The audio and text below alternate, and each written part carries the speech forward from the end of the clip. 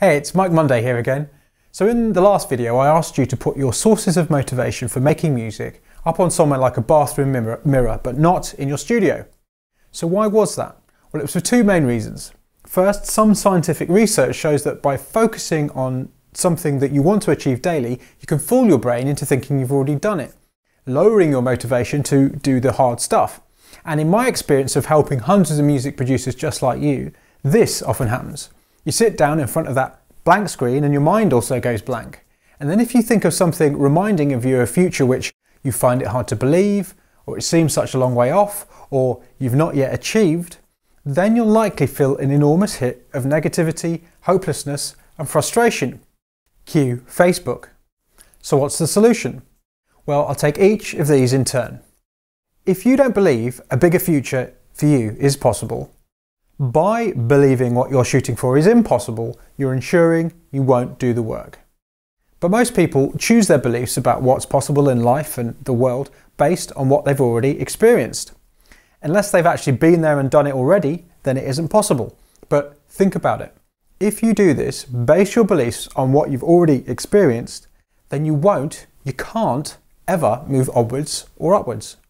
Growing, developing, having a bigger future involves believing you can be something that you are not now and that you have not experienced. So choose to believe it's possible. How do you do that? Well, really it's a case of taking something of a leap of faith, or even at first, just believing it might be possible. And then, on that basis, taking action, because the progress you make when you take action means you grow, which then in turn changes your beliefs about what is possible. And if it seems such a long way off now, when you're sitting down in front of your DAW, instead of focusing on the goal, focus on your progress. Play against yourself. You're focusing on how far you've come each day, each week, each month, each year, instead of focusing on how far you're away from your goal.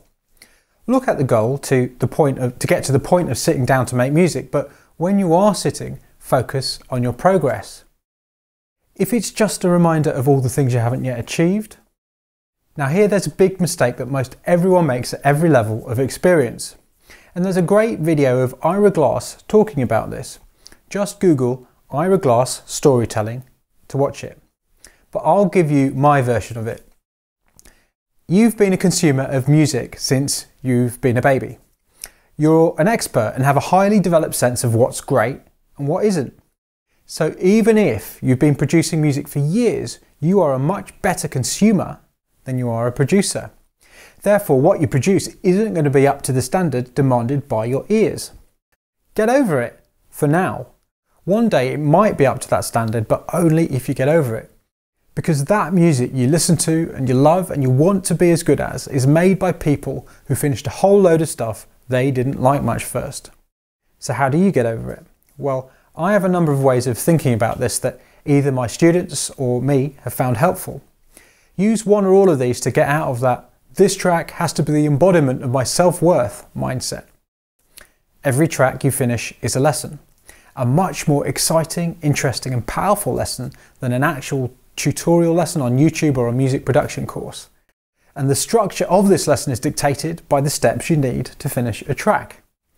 And each lesson you finish, you will use what you've learned and build on and apply in the next lesson. Each track is a journal entry of where you're at this point, like a snapshot of your progress. It's a diary you'll be able to trace in the future of how you went from zero to hero. Think of your music like Apple, Google and Facebook think about their products. Each track is an upgrade. Maybe you are in beta now, version 0. something. Or maybe you're already on OS X Mavericks, but you're still constantly iterating and improving on each successive release.